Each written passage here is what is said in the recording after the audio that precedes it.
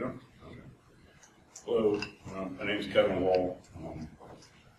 Thank you for coming to the talk. I first need to make the legal disclaimer that I'm not speaking for my company, and you'll see maybe the OWASP in here. I'm not speaking for them either. The other thing is I want to clear up is that this is, when I talk about common developer mistakes, these are common in terms of what I have personally seen in the last 8 years and 250 plus projects, from small to 20,000 lines of code to 8 million lines of code, things across 2 different companies, basically done with design reviews, secure design reviews, and mostly code inspections. Right, so I see a lot of stuff in code inspections close up. So the other thing is they always tell you that you should start your presentation with a joke, and that's not supposed to be the joke there. Seriously, the obligatory thing. The one thing you might want to write down is the GitHub thing. I would put, if you're interested, I'm going to put the presentation repository on my GitHub, and I'll post this talk there. Because I didn't see, unless you guys have a place to put them somewhere. But yeah, speaking of jokes, I was going to basically start with a good cryptography joke, but unfortunately, all the good cryptography jokes are indistinguishable from random noise. So, sorry. All right. So the things that I'm going to cover here, basically, the stuff that's on the slides. When you get down to the miscellaneous topics, one thing that I would encourage you to do is basically, if you have a question, to ask a question. Don't, and you may have to wave your hand or whatever, but I don't want somebody to get a deer in the headlights look and just be totally lost. Some of this can be a little bit technical. So sometimes I don't get at all to the time permitting section or whatever. So we'll see how it goes. There's good news and bad news. One is that developers I've seen for probably 12 years actually implement their own algorithms, or not implement, but write their own algorithms. And it's also pretty rare, like maybe 3 or 4 times in the last 8 years, I've actually seen people implement their own algorithms. Partly attribute that because we have things like Java cryptography, extensions, and the Microsoft.NET framework includes some good crypto libraries and stuff like that. So that's a positive thing. The bad news is that most of the developer expertise basically is coming from copy and paste and Stack Overflow. And, that's not necessarily a bad way to, get code and stuff, but the problem is a lot of times it's the, ignorant sharing ignorance. So, it wouldn't be so bad if they actually were looking on the cryptography Stack Overflow part, but usually it's just, the general one. So, there's a lot of confusion between, especially on Stack Overflow, about what the difference is between confidentiality and authenticity, sometimes referred to as data integrity. We have a confusion of basically what cipher modes are, which ones should be used, what pattern scheme should be used, and stuff like that. There's also a lot of I see a lot of broken crypto and legacy applications, like, people still using RC4 or people using DES. Sometimes it's necessary, but there's certain things that you can do to make it a little bit better. And then the other thing is that even experts get things wrong. Like OpenSSL has had cryptographers basically contribute source code to it, right? But if you go back and look at its history, since 1999, according to CVE details, right, it's had 194 different CVEs against it, okay, which sounds shocking. So you'd think, okay, if that's done by experts, then how is the rest of the people going to, fare? So this is kind of like, hopefully give you a heads up what to look for. But we're going to start with basically random number generators, right? Having a good source of randomness is basically absolutely essential to cryptography. Because even if you do everything else right, if you got a bad source of randomness, then your crypto's going to be broken, right? So cryptographers demand basically what's called cryptographically secure, which means basically it's completely intractable to predict what the next random number is going to be. Right? Java util random, which a lot of people use, is not cryptographically secure. Java secure random is, so use it.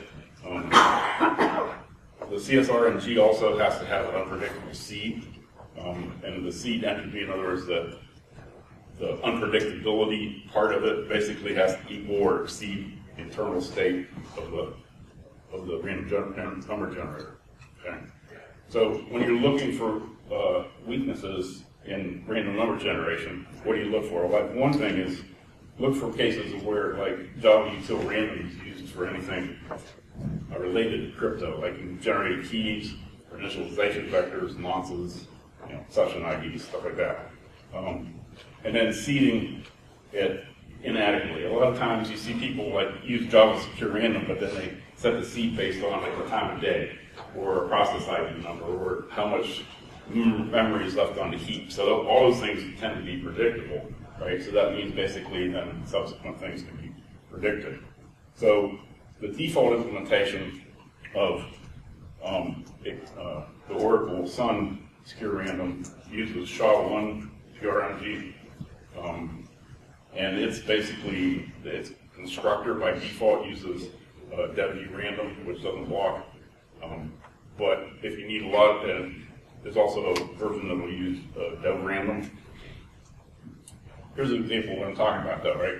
So SHA-1, the state of a SHA-1 is basically 160 bits, right? So you basically need at least 160 bits for your seed. You can tell it to generate a seed at any point in time, but generally you should do it before you make the first call to next bytes or next long or next div or whatever it is that you're using to get the actual random numbers, right? So basically you say 160, and it's actually, the seed size is actually specified in bytes, not bits, which is a little weird, but the way to do it. And then the other thing is for JDK 8 and later, if you have that, you could consider, but I wouldn't necessarily recommend it. You get to use it cautiously, using get instance strong instead of get instance, and what that does is it uses dev random instead of dev random. But the problem is if you like have a lot of these things running at boot time or something, right, it'll end up blocking. So, I had one case where somebody was using a library we wrote, and they had all set the security to like strong, and it was taking like 20 minutes. Yeah.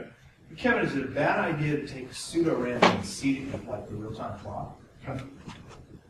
For pseudo-random? And you're checking maybe it's a bad idea. Well, yeah, I mean, it depends on what you want to use it for. It's great if you want to roll dice or if you want to do Monte Carlo simulation, but not for cryptography, no.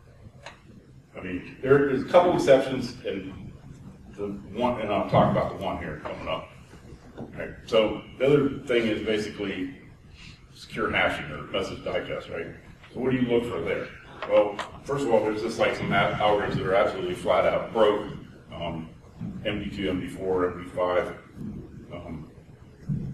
Those algorithms are all broke.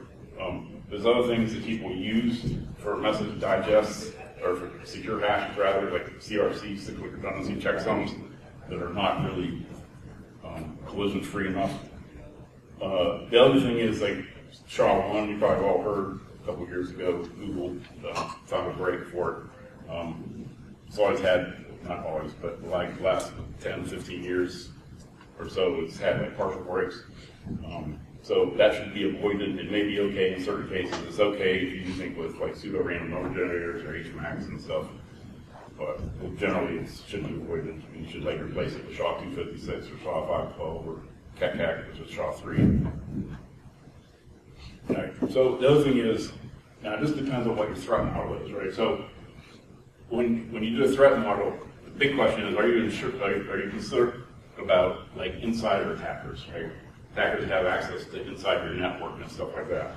And if you are, then you want to avoid, when you're looking at hashes and comparing them, you want to avoid things that are time dependent, like string equals and array equals. So like string equals, for instance, you might be comparing two hashes that are base 64 encoded, because it stops the first difference that it gets, right? That's basically a timing side channel attack that can be basically used to break into your system, right? Tim Morgan, who is in OWASP and gave a talk in 2015 here in Columbus, basically did some research and showed that it wasn't even statistically possible to, or at least prove beyond a reasonable doubt that it wasn't statistically possible across like a wide area network like the internet to basically be able to pick up the differences in timing for string equals or array equals. And basically, in a nutshell, it had to do with the jitter and the lag time, right, on the network. The other thing is calling message digest.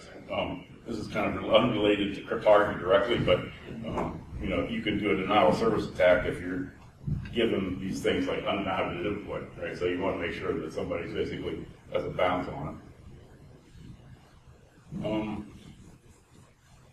The other thing is that sometimes people misuse a message digest as a message authentication code, right? A message authentication code is actually a key hash, where you have a secret key that's generally shared out of bounds with another party, right? And sometimes what they'll do is they say, well, I will just use this hash algorithm instead of an HMAC, which is the proper way down at the bottom, right? There's a thing called length extension attack. So if they basically say hash the key concatenated with a message, that's susceptible to what's called a length extension attack. If you're going to absolutely have to do that because, like, let's say you don't have an HMAC algorithm available and you don't have time to actually implement it, which isn't really that hard, or you can't afford it time because it basically does a hash twice essentially, then basically at least switch the order and put the message first and the key second. The other thing is basically misusing a hash for reasons other than basically ensuring data integrity. Like one example what I've seen is people will do it to mask data, like in a log file, or to use it as a key in a database. So if you have like a case where you can enumerate through all or most of the input space, you want to avoid that type of thing. For instance, if you have like a SHA-256 of a social security number, right? I can easily compute all the possible social security number hashes, right? And then compare that to what was in the database, or compare that to what's in the log, and then basically figure out the identity of the person. So are you saying it's better to hash the entire log as opposed to the individual values?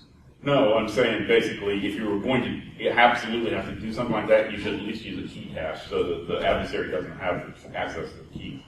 Gotcha. Right, so one of the things that people ask me, because there's a lot of this legacy code with MD5 in it, is it okay to use it still? Well, in certain cases it's okay, right? But basically know that on a laptop just like mine, and my laptop is about 7 years old, right? That it takes basically 5 or 6 seconds to basically come up with a collision. All right, so if you want to use it for something like as a random number generator to select an initialization vector for CDC mode, then that's okay. If you want to use it as an HMAC, like HMAC MD5, that's okay. Three gentlemen here, I'm not going to try to pronounce most of their names, basically prove that the HMAC security doesn't rely on the underlying hash function being collision-free, but only that it acts as a pseudo-random number, pseudo-random function, which it does.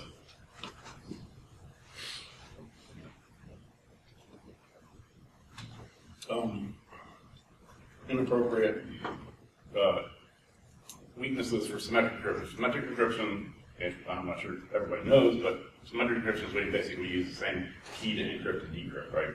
So inappropriate cipher modes like RC4 I mentioned, DES, things like that. Like generally most places now will require like some kind of a adherence to like FIPS 142 stuff, so if you stick to that, you're going to kind of be safe. And just so you know, basically NIST dropped triple DES last year. Anyways, the other thing is insufficient key size. This is something that came as a surprise to me. So like when you basically create a key, you tell it what kind of algorithm you want it for, like DES EDE as an example, right? And the problem is that if you don't tell it what the key size is, for Java, it'll create a 112-bit key, unless you have the JCE unlimited strength jurisdiction policy files.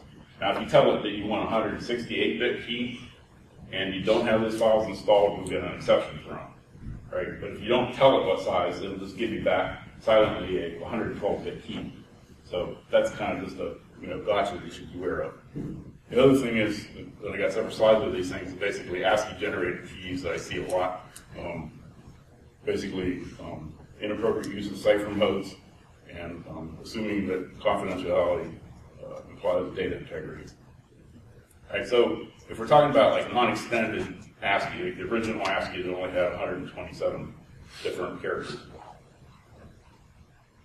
Like, here's an example of what you would see.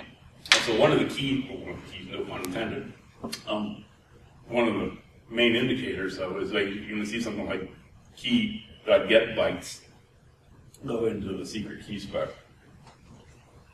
Right. The problem with this is that, like, if you're just using the printable ASCII, which most people are going to stick to, right, you've got 97 different possible bit codes. If you pick a random key, a single byte has 256 bits, right? So, in order to get something like a 128-bit random key, you basically need a password that would be equivalent to about 42, 43 characters, okay? But if you actually pass in a 42-bit key that size, you're going to get an invalid key length exception. So instead, what you want to do is if you really want to use a password, then basically you either use a key stretching thing like scrypt, bcrypt, bbkdf, v2, something like that, or basically in Java they already have things called password-based encryption, which basically does the key stretching for you and then takes the resulting key and does the encryption. All right, question. What's the default cipher mode of this? Everybody knows this one now. ECB. ECB, right. All right, so ECB basically is like a raw application of the cipher, and it's broken. We have basically, when we talk about cipher modes, we have two essential modes. We have ECB and CBC, which are block modes that operate on a block of data at a time. Typically, it's 16 bytes at a time for 100 ciphers and 8 bytes at a time for old ciphers like DES, Blowfish, and everything else basically is a stream mode. All the modes require an initialization vector except for ECB, which is one of the reasons why people use it, because it's easy. Right? However, there's a key here. One of the main points is like if you don't take anything else out of this, just remember this one point.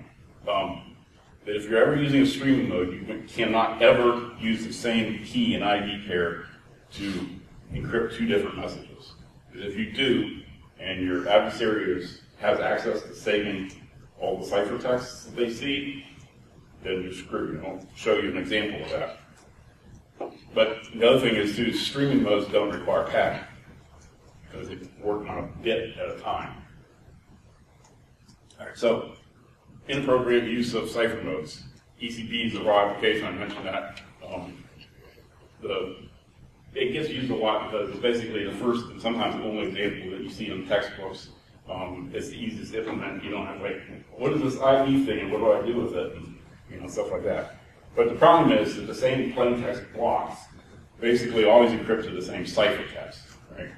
So that means a block replay attack is possible. So this is the first example that I had was wrong with ECB, and this is where the same bytes basically, taking this image, you can see the pattern clearly with the ECB mode, and any other mode basically looks like random noise, which is what we want it to look like. Right? So block replay attacks I mentioned, right? Well, basically a block replay attack is one where somebody can take the ciphertext blocks and rearrange them. And anyway, they can delete blocks, they can rearrange them, and everything will be cool when you try to, decrypt it. You won't get any kind of error when you actually try to decrypt it. It can and probably will change the semantic meaning of the message, of the plain text message at the other end, but the decryption will work. So consider the following example here. That's from Bruce Schneier, and actually earlier from that goes back to 78. So we have basically this thing to move money between banks. And we have like a sending and receiving, let's say, routing numbers, right, that are 1.5 cipher blocks.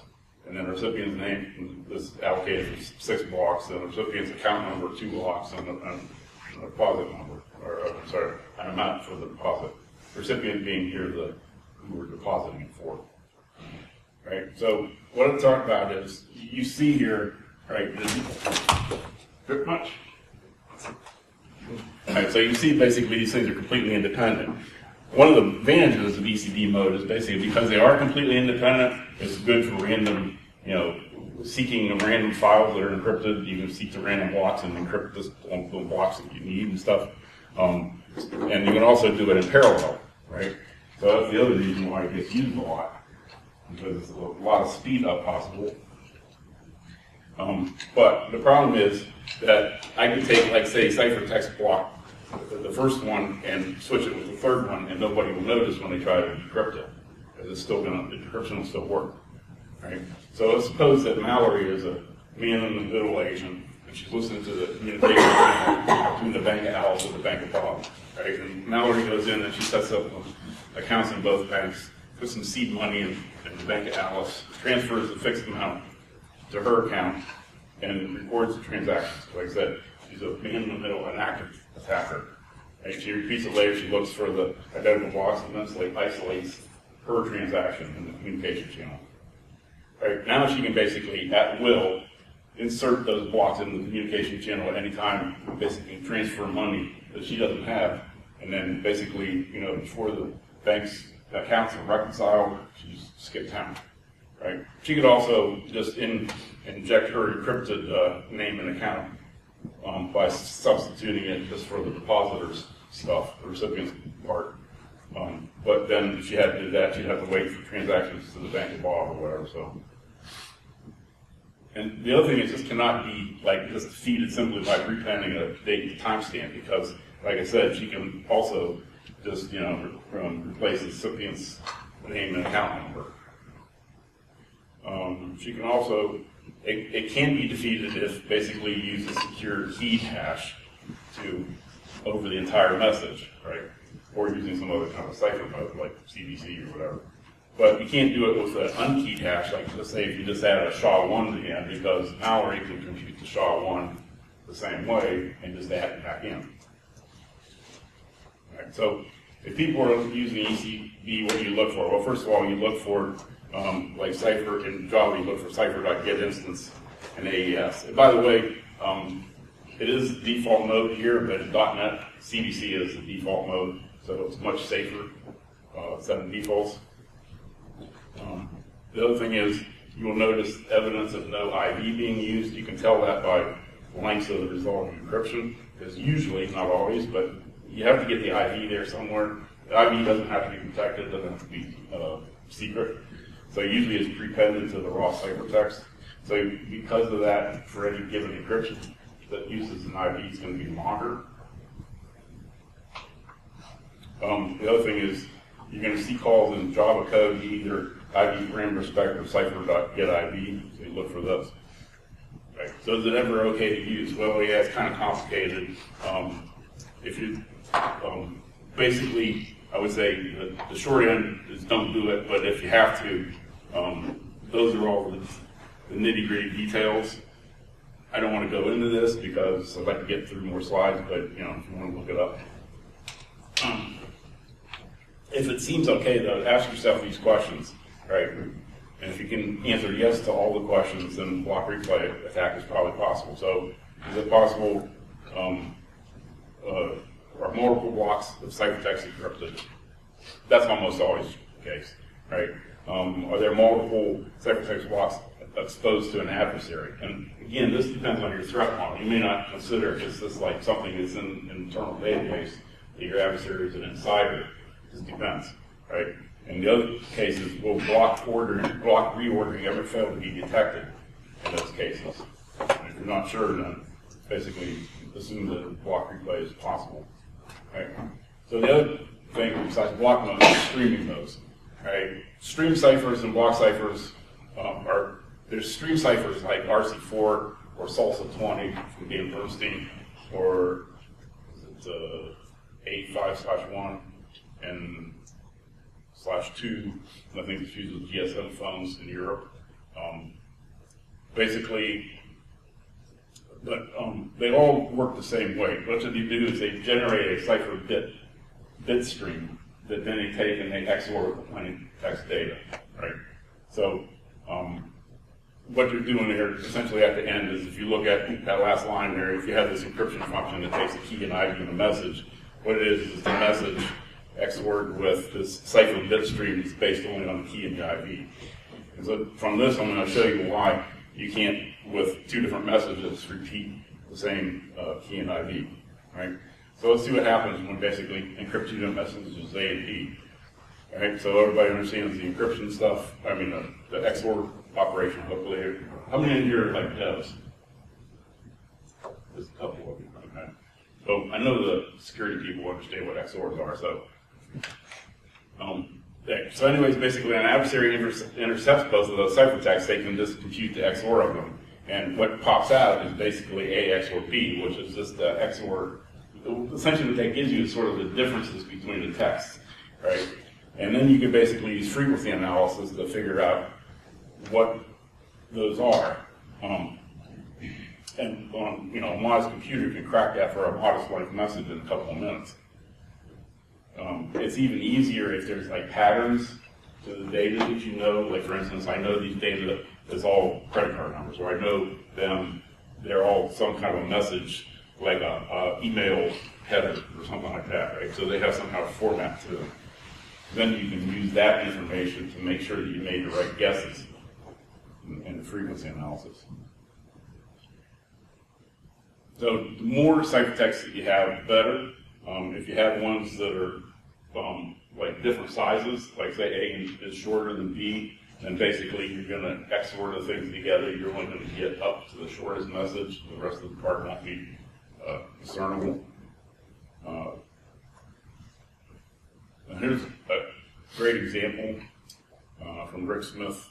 Basically, what he's done is he's taken this and put it in pictures, kind of like the tux thing that we saw, right? So the plus with the circle is an XOR operation. So he has an image that says send cache and an encryption key, and you can look down here at the bottom of the send cache, just to see that they're actually different. That's kind of like a superimposed close-up of the left-hand corner there, right? So basically, you take that send cache with an encrypted key, and you get the encrypted version of send cache encrypted, right? And to recover it, basically, you take the encryption key and XOR it again. All good.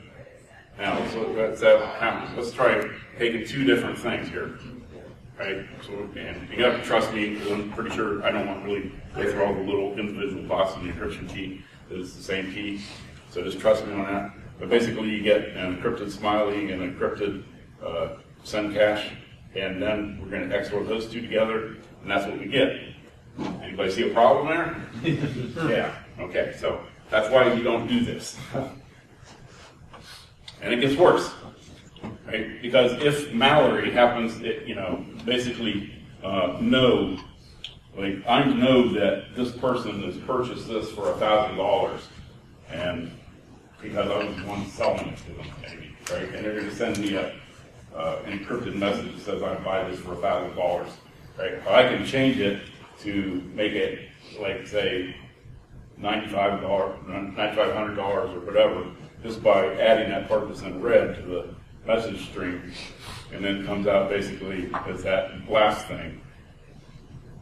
So basically, you actually can tamper with the data that way. This is a Wikipedia article on stream ciphertext. Got a good example of this. In fact, I think that may be where this came from. Okay, I'm going to take a little detour here. Authenticated encryption. I mentioned at the beginning that one of the big failings of Stack Overflow is they don't really distinguish between integrity versus confidentiality. Traditional encryption supports confidentiality. In other words, it provides secrecy, right? But it doesn't, by default, do anything to provide data, ensure data integrity, to say that this ciphertext actually came from this person, right? So we want that. We want to know that that message, that ciphertext that was sent, has not been tampered with en route somehow. There's a couple ways to do that with traditional encryption. One is basically to use an encrypted MAC, which takes, you encrypt, then you take a MAC, like a HMAC SHA-1 or something, and you apply that over like the ID and the ciphertext, and append the MAC to the end. there's also an encrypt and MAC, which you encrypt the plain text and basically append a MAC of the plain text. And then there's also a MAC and encrypt, which you take a MAC of the plain text and encrypt them both together, right? And then the decryption operation, the verification of the authenticity happens just in reverse order, right? It turns out that Sean Vonneday basically discovered that encrypt then MAC is actually the only secure way to do it. And originally, encrypt and MAC, I think it is what SSL uses. And IPsec originally used it, and IPsec changed it to encrypt then MAC.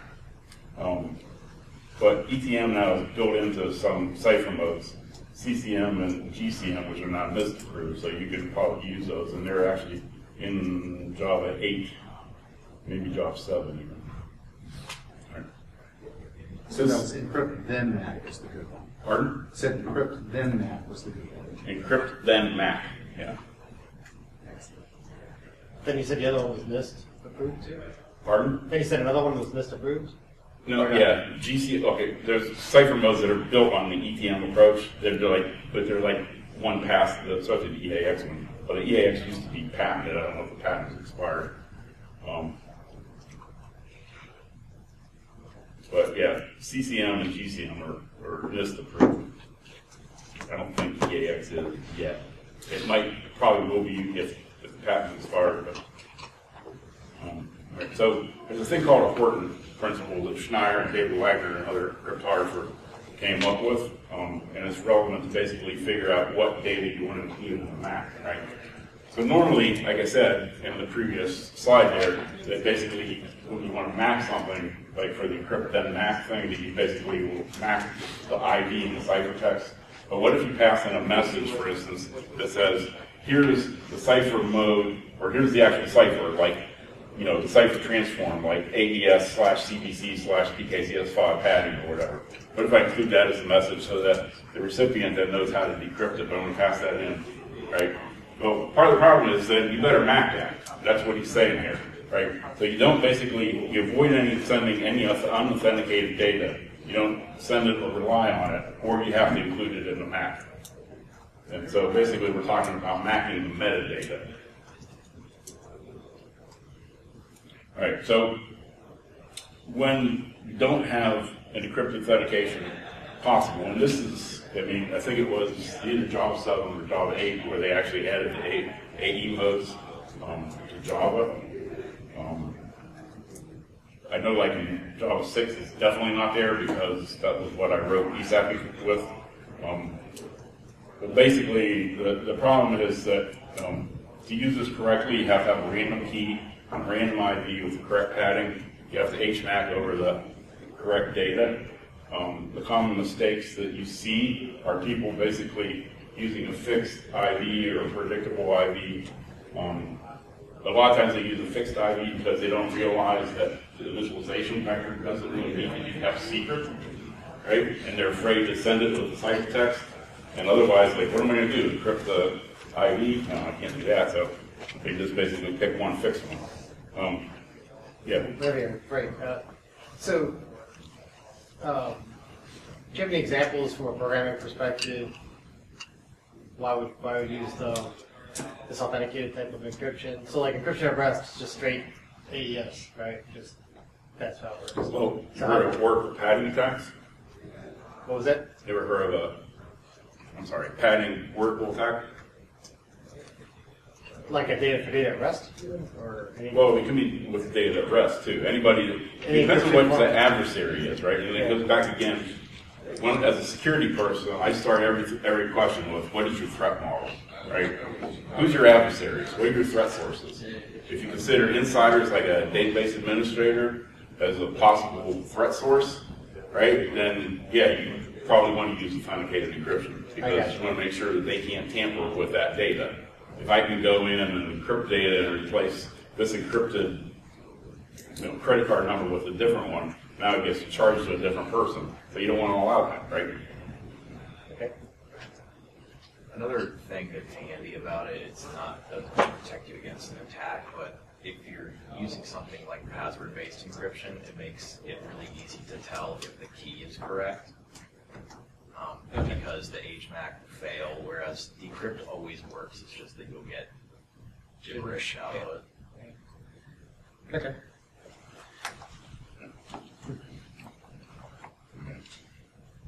So why is it needed? Well, if the ciphertext authenticity can be in doubt, you need it. Right? And I basically just mentioned this slide. So don't assume basically that, automatically because it's encrypted, somebody can't mess with the data. Like the simplest thing is like I can encrypt some data as an adversary. I see the encrypted data and I replace my encrypted data with your encrypted data, right? That's the simplest attack. And the other thing is sometimes people will take, does everybody know what parameter tampering is?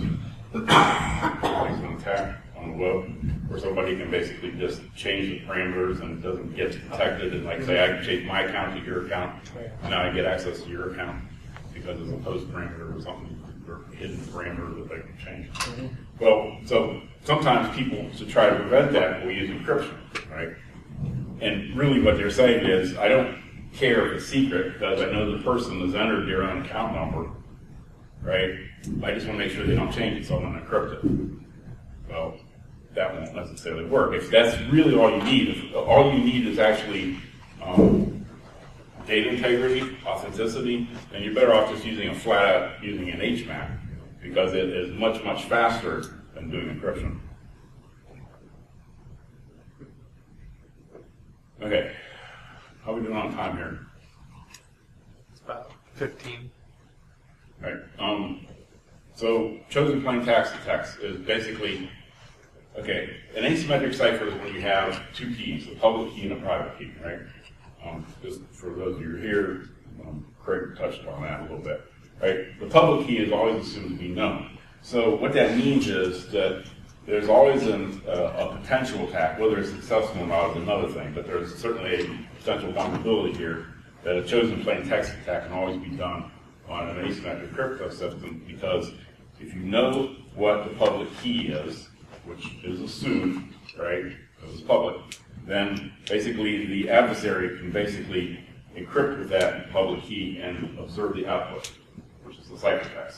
So now we have a ciphertext, a chosen plain ciphertext attack, because I can basically choose the ciphertext that I want and encrypt it and look at patterns and stuff like that, right? So why is that a problem? Well, normally it's not, because we're encrypting highly unpredictable plain text that's too large to be enumerated, right? Typically what we use asymmetric encryption for is to encrypt symmetric accession keys or cryptographic hash values or something like that. Right? It does become a problem when the plain text is highly regular or short enough to enumerate all possible values, which leads to this real-world example, which I can't tell you who it was, but a real-world bad example. All right, so an application basically used get instance or cipher.getInstance RSA, right? And then basically what they were doing is they were encrypting credit card numbers and storing them in their database. Now, first of all, using RSA for that is just kind of stupid because it's like 1,000 times slower than AES. But aside from that, the problem with it is that basically, like an adversary who's like a database or a developer or somebody who has access to the database could basically enumerate and encrypt all the possible credit card numbers and compare them. Well, why could they do that? Well, it turns out that getInstance RSA basically uses the default cipher mode, or I'm sorry, the default padding mode of PKCS1 version 1.5. So what that means is that every time you encrypt data with RSA, it basically gives you the exact same ciphertext back for the same plaintext, right? So you see where I'm going with this, right? You basically just encrypt them all, you make a table of, here's the clear text credit card number, here's the ciphertext credit card number, and I go into the database and look at those rows and get the rest of the identity, and we're good, right? So, hey, made it to actually some of the miscellaneous topics. All right, so rekeying and frequency. Well, PCI, right, for payment card industry for credit cards. Says you must change crypto keys at least yearly, but is that enough? All right, so one of the things is originally NIST in their special publication, this is the one that like specifically talks about DES and triple DES, basically said that you should rekey every 2 to 32nd or whatever times 64 bits rather, of plain text. 64 bits, turns out it's the block size, right? So in general, it's basically 2 to the n over 2 times the cipher block size in bits. However, it turned out that they just revised that last year, and now they're recommending that basically you should rekey every 8 gigabytes, right? Which is also one of the reasons why they basically said, okay, we're deprecating triple DES. Because what they found out, somebody did a study, right, and they found out that there was like in 39% of the encryptions, there's like an attack called meet in the middle. So, I'm sorry, I'm just trying to, when you say rekey every 8 gigabytes, you mean every 8 gigabytes that you encrypted with that key? Every 8 gigabytes of plain text that you encrypted with that key, you should change the key. Okay? Which is a lot different than basically PCI saying you should change it yearly. Size versus duration. Yeah, because I mean, it might, it's sort of like the key where it's at. So, and there's actually I don't know if you remember this, but there's a thing called Suite 32. It was an attack on TLS that basically used the legacy 32-bit ciphers, like the triple DES ciphers. And Matthew Green's cryptographer posted on that. But that was actually an example of this meet in the middle attack that we're talking about here. Meet in the middle attacks kind of like works like the way the birthday paradox does, if you're familiar with birthday paradox. All right, so key management. Where do you store your keys? Well, ideally you want to put them in a hardware security module or a trusted platform module. If you hard code them in your source code or put them in a properties file, well, you need to be really, really careful with that, because generally those situations, like especially in source code, like they're going to go in a subversion control system, right? I found out, and I do not have hard-coded keys, but I found out, like in a previous company that I worked with, right, where we had 8 developers in my team, and we were supposed to be the only ones that had access to it, but then there were these system administrators and the version control repo people and stuff like that, and after I added up all the people that had access to it, it was 123 people, right? So probably not that much different where you work. It's going to be a lot of people have access to stuff that they shouldn't have access to. Or, what do you do? Like, you change your key every time basically an employer leaves, that had access to it.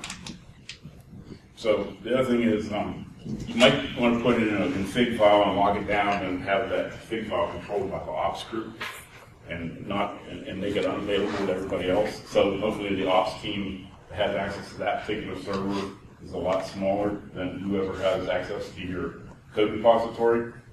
Right? Now, you might be complaining, well, that means that they have to encrypt all the data. Well, write them a script to run.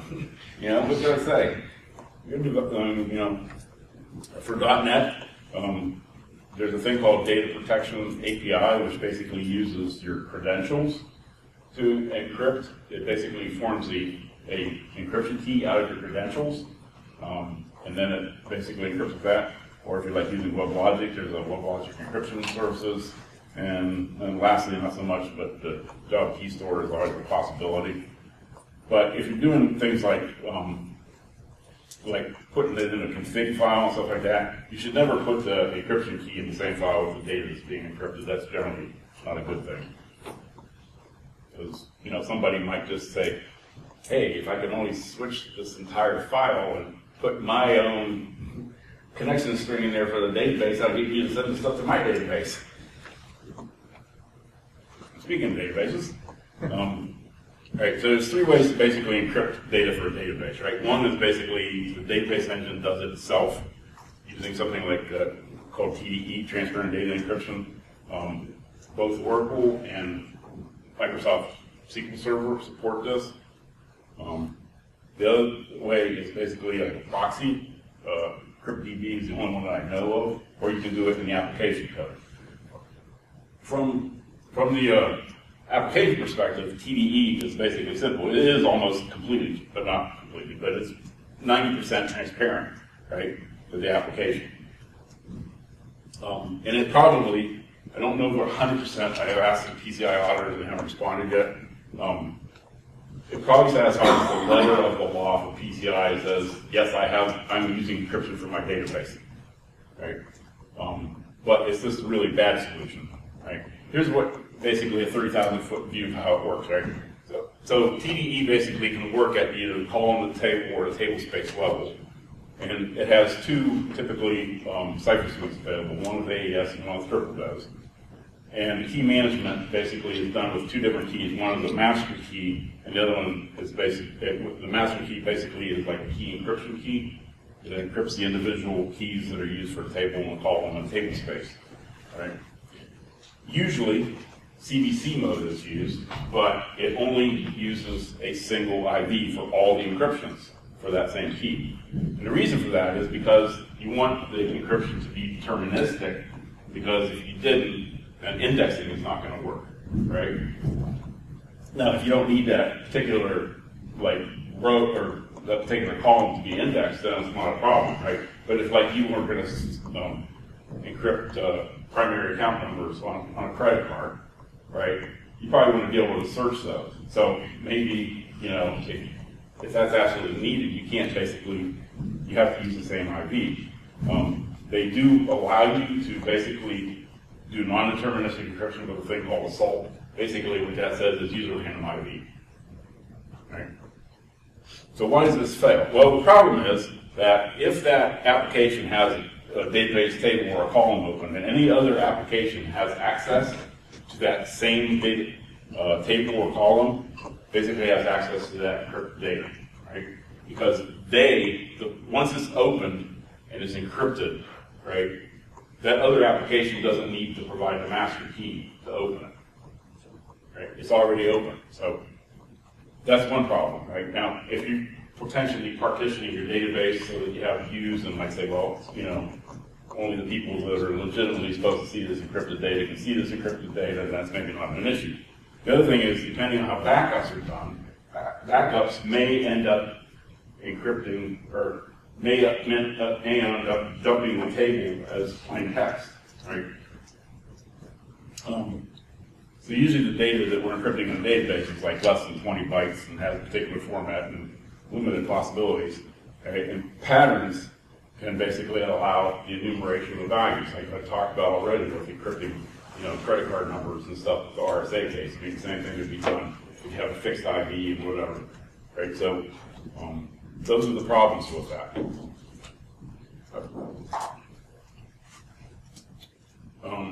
You want to talk? Should I stop for questions, or do you want me to keep on going? Or is everybody asleep? I wanted to thank you for saying clear text instead of plain text. All right. I butt heads with the cryptographers on my team because I want to say clear text, because if they say plain text, they mean plain text one word, and I'll hear plain text two words, which is a communications term. Yeah. So, Yeah. All right. So, SSL sockets. One of the things is if you're doing raw level socket SSL TLS stuff, and you created this SSL socket factory, it does not default to either hostname verification or certificate pinning, and that means basically that man-in-the-middle attacks are possible, right? So if you don't do hostname verification, right,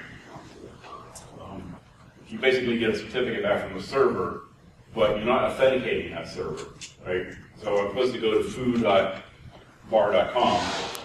and really going to baz.bar.com, and you're getting a certificate back, and it's a valid certificate and everything else, so you just assume that you're making the right connection. But I mean, hey, somebody could hijack your DNS, or they could do cache poisoning or stuff like that, right? So that's one problem with that. The way you correct that is basically you can subclass the SSL socket, or you can create an SSL context, which is the easiest way. It basically uses and then write an explicit thing to do hostname verification. Okay, so specifying, you noticed if we're paying attention, right, when I was like doing the thing with the seeding of the SHA-1, that I had a thing there in the second argument that said bouncy castle. There's a reason for that. That's really kind of the only way that you basically get it secure. There's two ways to basically do security providers, right? One, you can add them statically to those files, or you can add them dynamically via the security add provider and insert provider, right? So let's look at the possibilities here. Right? What could possibly go wrong with this? I'm adding a bouncy castle provider.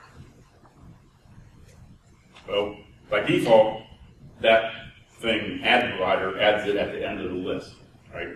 So even if I'm like saying, give me an AES implementation, it's going to get the first one available, which is going to be the one from Sun. So we don't want that. All right, what if I tell it to insert it at the first position? That's equivalent to this. Okay, looks fine. However, what could possibly go wrong? Well, let's consider basically it's somebody using log4j. You know, it's a road copy that somebody grabbed from a mirror. And they didn't, I mean, maybe they validated the SHA-1, thing, but somebody changed on that. They put up a rogue mirror, they compromised that mirror, and they altered the SHA-1 even, right? So you don't know you have a compromised log4j jar. And somebody basically, in the method, logger.getLogger basically inserts a shim of the provider. Basically, they stick in my evil provider that basically is going to make an SSL connection out to their server, or maybe like logs in a bunch of keys and stuff in a temp file somewhere, and then periodically launches out a thing to exfiltrate the data. Right? So how do we address this? Well, the best way to do it is basically do it when you create the actual instance. Or the other alternative is, and maybe people laugh, right? Java security can prevent this if you use it, but most people don't. So what do you look for when you're trying to find these things? Well, you look for, Java security or security.app provider or insert provider without the use of a Java security manager. So, and then wrapping up your additional references. This is still a work in progress. It's been a work in progress for 4 years. I have my chapter pretty much done, so I'm waiting on everybody else. So don't wait. But there's that chapter that has some things, and if you have questions, you can do this or DM me or whatever. Any questions now? Or? Did we ever in reality see attacker-initiated versus developers shooting themselves in the foot? Randomness depletion kind of attacks where somebody has used a blocking call. Or the only time that we've seen things like that have been like from nation states, because that's like sometimes they will attack like routers and stuff like that, and sometimes in certain cases like a certain 3-letter agency in our government basically has forced places like Cisco to put in backdoors and stuff like that, but normally we don't see attacks on cryptography because they're harder to exploit than just like, oh, I have a SQL injection here, I can just grab the whole database, or whatever. So, yeah. You had mentioned Bouncy Castle as a security provider. Do you have any other recommendations? I know I've personally used like AIK. Yeah, I used that before. I mean, it doesn't seem to be kept up to date as much as Bouncy Castle, but RSA's got one. It's called JSafe or something.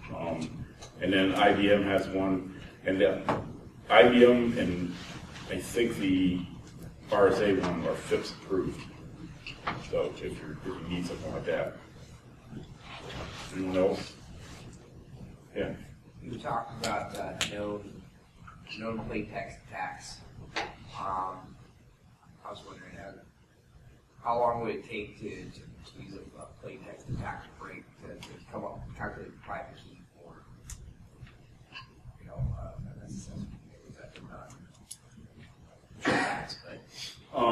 Like what yeah, but magnitude it's of like computational yeah, time I mean, would it's it like take?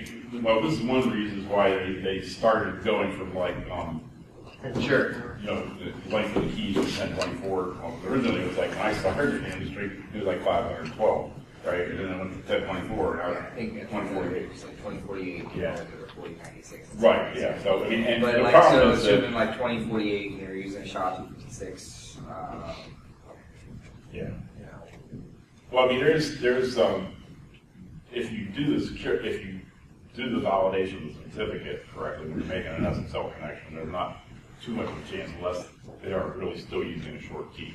I mean, it's not within the realm of possibility. I mean, maybe somebody like if NSA wanted to expend all their resources on nothing but that, they might be able to do it, but they don't know how to do that. I mean, it's like they have so many other ways.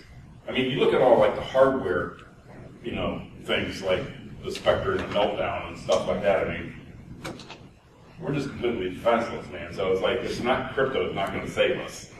I mean, that's not really the weak link in the chain. Anybody else? Okay, class dismissed. No.